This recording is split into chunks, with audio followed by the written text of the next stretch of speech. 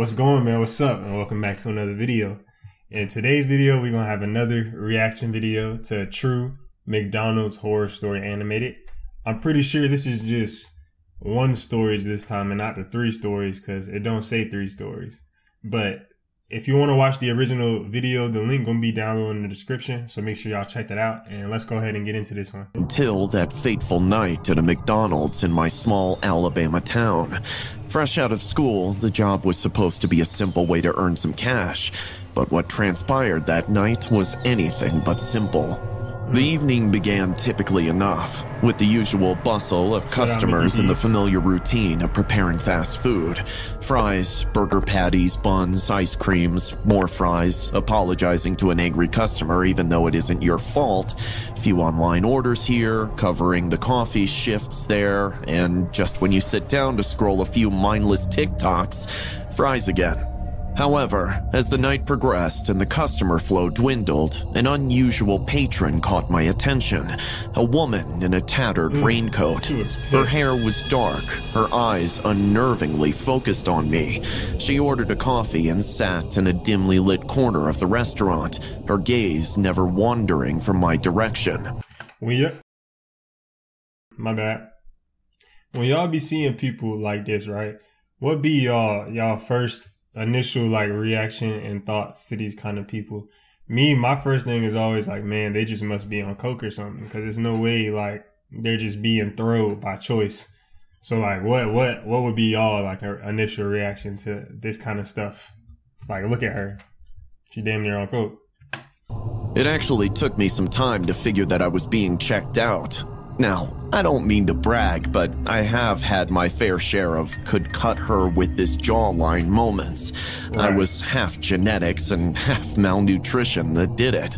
But hey, if poverty can make you look sexy, what's the harm, right? Anyway, I tried to shake off the eerie feeling she gave me, dismissing it as mere fatigue or perhaps my imagination running wild. The hours ticked by and the diner gradually emptied, leaving an oppressive silence in its wake. That's when my coworker, the only other person in the restaurant, suddenly collapsed. The shock of it jolted me from the numbness of my routine. One moment he was washing the fryer and cribbing around his girl who has a thing for his credit cards. The next moment his face was rushing to meet the ground. I rushed to his side, finding him unconscious but breathing. I grabbed him and somehow managed to get him to his car, advising him to get some sleep. His girlfriend's place was 2 blocks away, so even though I offered to drop him, he was sure that he was fine. "I don't know, bro," he said. "Yo, one moment I was fine, and then it felt like, I don't know, like I was tied to a tree and people were burning fire all around me. The temperature rose and dropped, bro. I tell you, that refrigerator is going to be the death of me. That shit is broken, yo." The parking lot was quiet, almost unnaturally so, and I felt a chill in the air as I watched him drive away. Returning to the diner, I found the woman had left, but her raincoat remained, hanging over the back of the chair like a spectral reminder of her presence. Approaching her table, I noticed something peculiar. A tissue, crumpled and discarded. On it, in jagged, almost frantic handwriting, was a message that sent a shiver down my spine. Why is he "Convince through her them, shit? or they will think it is you." The words were ominous, cryptic, and unsettling. I pondered their meaning, a growing sense of unease taking hold of me. And as the night deepened, strange and disturbing sounds began to fill the diner. It started with soft, desperate pleas for help, voices that seemed to come from nowhere and everywhere all at once. Then came the screams, agonizing cries that echoed through the empty restaurant, filled with pain and terror. To my growing horror, the distant crackling sound of a fire joined the party, intensifying in volume and urgency. The situation was soon spiraling into madness. I decided to leave, to escape the nightmare that was unfolding around me, but my escape was thwarted when I found the door inexplicably locked, sealed shut from the inside. I had the keys and I dropped my colleague Bill to his car. There was no way someone would have closed it. My attempts to open it were futile. So I turned, Push, buddy. ignored the It's not voices cool. and the screams, and rushed to the back door, very certain at this point that whatever was happening wouldn't bring any good news. But this is when I knew that I was screwed. The back door was sealed shut as well. The realization that I was trapped inside with the escalating sounds of terror was paralyzing. The diner, once a place of mundane work, had transformed into a scene from a horror story. The cryptic message, the locked doors, the haunting sounds, all these elements intertwined, creating a tapestry of fear and confusion. You know, all this stuff that Buddy is talking is good, but you know, honestly, the type of person I am, bro, I would have went home when the other dude went home, no cap, and the store would have been closed for the night. The manager would have been tripping. I would have told him, like, bro, he fainted and I'm not running this. I couldn't run this place by myself, bro. Like, what do you expect? And I would have went home the same as him. It's crazy that he stayed in here by himself and finished his shift. That's like outrageous behavior, you know? I was caught in the midst of it, alone and bewildered, facing a night that was quickly turning into something out of a ghost story. Trapped inside the diner, the cacophony of screams and the crackling fire growing around me, my sense of reality began to blur at the edges. The diner, once a haven of greasy comfort food, had transformed into a nightmarish landscape. I felt a primal fear take hold, the kind that grips you in the dead of the night when every shadow seems alive. As I paced frantically, searching for any means of escape, the diner's lights flickered ominously, casting eerie shadows across the walls. It was then that I first saw them. Horrifying apparitions, figures with severe burn injuries, their expressions contorted in pain and anger. They seemed to notice me, reaching out with charred hands, only to vanish as soon as they touched me. Their presence was both terrifying and heart-wrenching.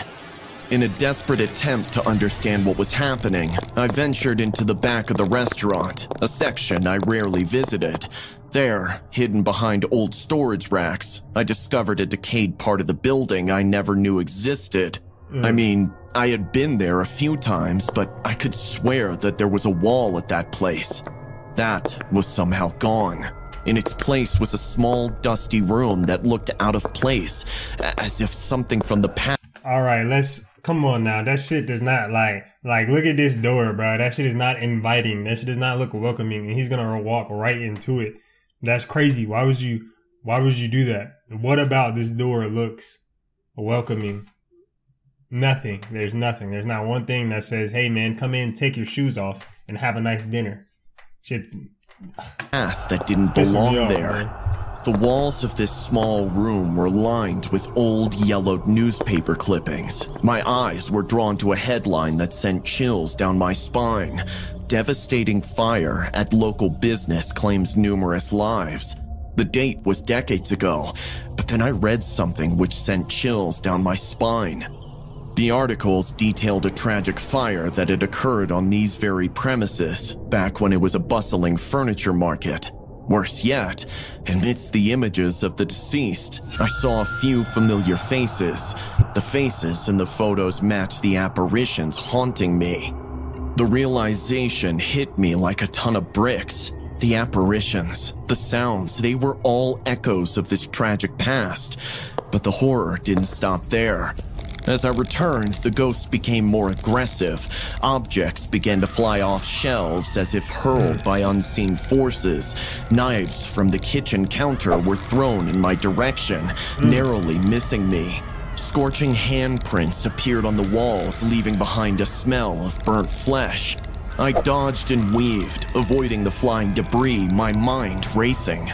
The diner was a tomb, a site of unspeakable tragedy, and I was trapped within it.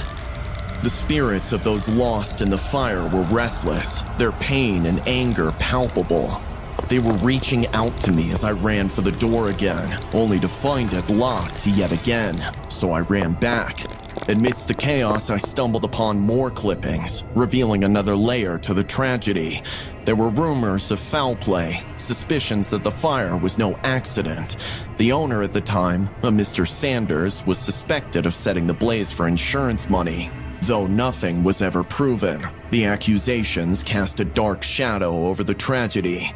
The atmosphere in the diner shifted again, the temperature dropping suddenly, as if the very air was being sucked away. I felt an unnerving sensation of being watched, followed by something unseen. Each step I took was heavy, filled with dread. The walls of the diner seemed to close in on me, the faces of the victims in the newspaper clippings staring accusingly. Then, it happened. A vision so vivid, it was as though I was transported to another time. I found myself inside the burning furniture market, surrounded by flames. The heat was suffocating, the screams of the trapped victims piercing the air. I felt their agony, their desperation. It was a glimpse into the hellish final moments of those who perished in the fire. Emerging from the vision, gasping for air, I understood the depth of the suffering that had occurred here. The diner was not just a building. It was a grave for those lost souls, a place where their pain still lingered, their cries for justice unheard. As I stood there reeling from the vision and the revelations, I heard a voice call out. This is not the Bible. That is not Revelations. And that is when it hit me. These trapped souls mistakenly thought that I was responsible for their deaths. I knew I had to find a way to calm the spirits, to prove that I was not the one responsible for their anguish. The task seemed impossible, but it was the only chance I had to escape this nightmare. Still reeling from the terrifying vision of the burning furniture market, I struggled to comprehend the full extent of the tragedy that had unfolded decades ago on the very ground where the McDonald's now stood. The air in the restaurant felt heavy, charged with the anguish and despair of the lost souls. As I navigated through the chaos of the haunted diner, the temperature fluctuated wildly, plunging into an icy chill before surging to an oppressive heat that mimicked the flames of the past. The sensation of being followed by something unseen intensified, an invisible presence that seemed to hover just over my shoulder, its breath cold against my neck. In my panicked state, I remembered the owner, Mr. Sanders, and the accusations leveled against him. Desperate for answers, I scoured the diner for any clues, any remnants of the past that could help me understand. That's when I noticed something I had overlooked before, a distinct ring with the letter S on Mr. Sanders' finger and an old, framed photograph on the wall. Superman. The same ring I had seen on the Raincoat Woman's. The connection was undeniable. The restaurant, once a lively market, now rebuilt, held within its walls the echoes of a cursed past. The whispers of the tragedy were everywhere, in the very fabric of the building. The spirits, tormented and restless, seemed to be everywhere, their presence growing stronger, more oppressive with each passing moment. Suddenly, I was gripped by another vision, more intense and terrifying than the first. I was inside the burning market again, but this time, I was one of the trapped victims.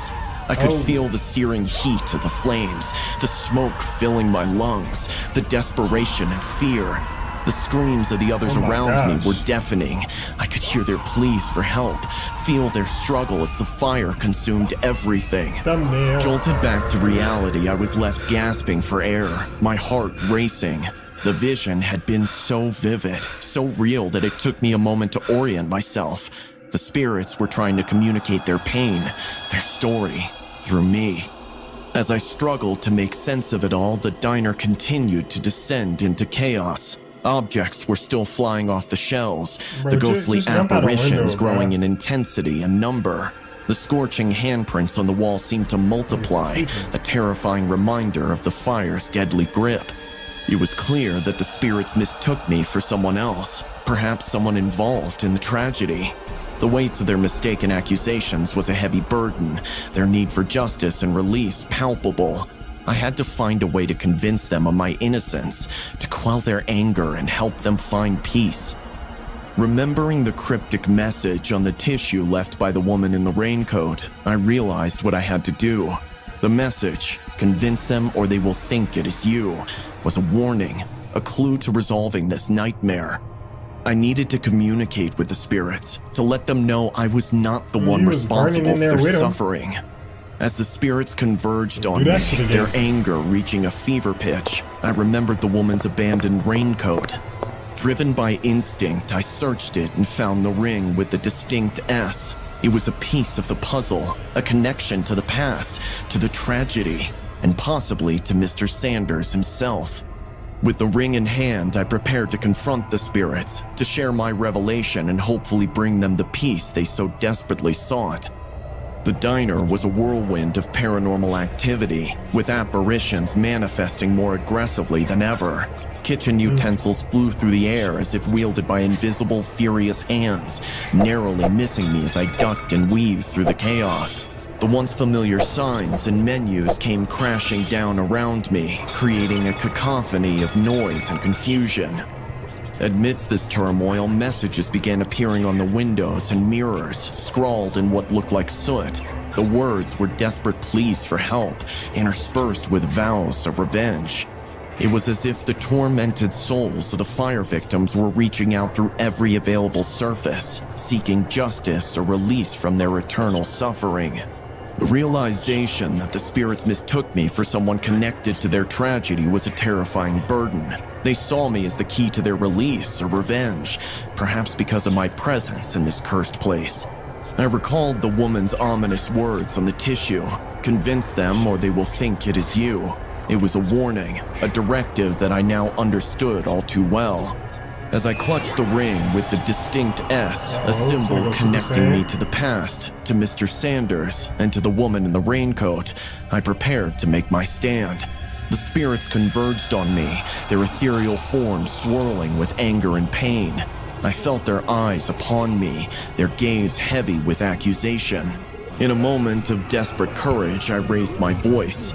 "I'm not who you think I am!" I shouted, my words seemingly lost in the chaos. But I pressed on, driven by a need to quell their anger and bring them peace. I explained that I had no connection to the fire, to the tragedy that had befallen them.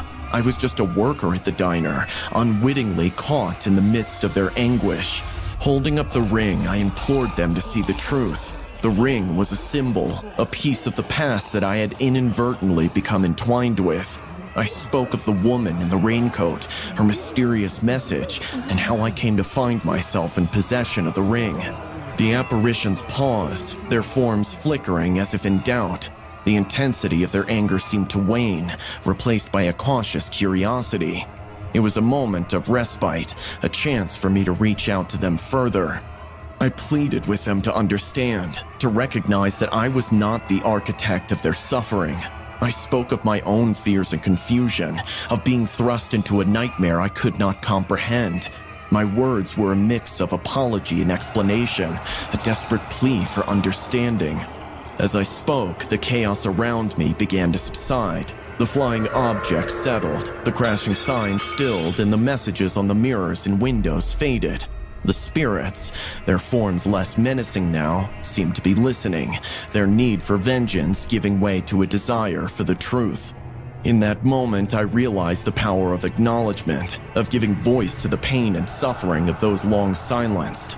The spirits, bound by their tragic past, were seeking recognition, a chance to be heard and understood.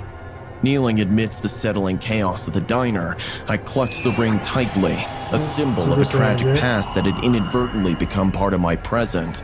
The spirits, now less aggressive, hovered around me, their forms flickering with residual anger and confusion. Gathering all the courage I had left, I addressed the spirits, my voice echoing in the now eerily silent restaurant. "I killed him," I declared, the words heavy with a significance I had only just begun to understand. The spirits froze, their ethereal forms still, as if processing my confession. I explained, my voice trembling but resolute, that my father had worked in the furniture shop that once stood here. He perished in the fire, a victim of the tragedy that had claimed so many lives. Years later, driven by a need for justice and retribution, I had sought out Mr. Sanders, the man suspected of causing the inferno. In a moment of vengeance, I had confronted him, leading to his death. The spirits listened, their forms becoming less intimidating, more ethereal. One by one, they began to vanish, their apparitions dissolving into the air, a sign that they were finally finding peace. The knowledge that Sanders, the alleged architect of their suffering, was no longer of this world seemed to bring them the closure they needed. I was joking. Murder is not okay. Don't go out there and start murdering. As the last of the spirits disappeared, the diner returned to its normal state. The oppressive atmosphere lifted, replaced by a surreal calm. I was left alone, the weight of the night's revelations heavy upon me. The door, previously locked, clicked open, as if signifying the end of the ordeal. As I stepped outside, taking in the cool night air, I saw her, the woman in the raincoat. She approached me, her expression a mixture of gratitude and sorrow. She revealed herself to be Sanders' daughter. She explained that on her previous visits to the diner, she had experienced hostility from the spirits, drawn to the family ring she carried, a ring that once belonged to her father. Realizing the connection, she had devised a plan. By leaving the coat and locking the door, she hoped to create a scenario where the spirits, believing I was innocent, would find salvation.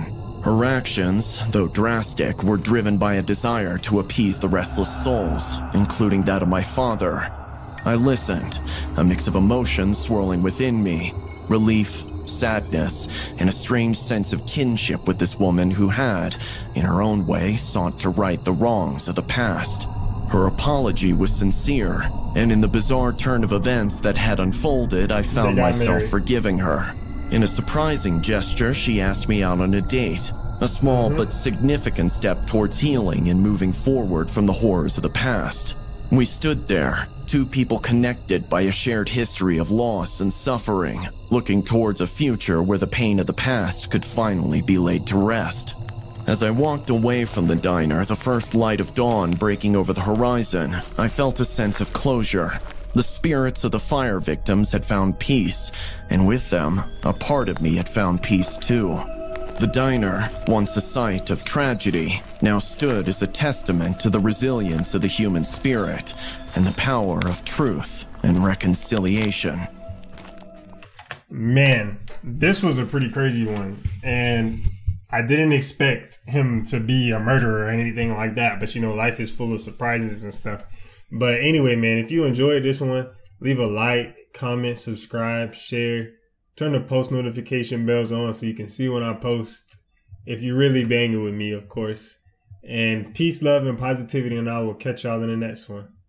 It's two options in this world. Is you gon' win or lose? Is you gon' take the risk or not? You know you gotta choose. Yeah, I can't keep one, so all my bitches come in twos.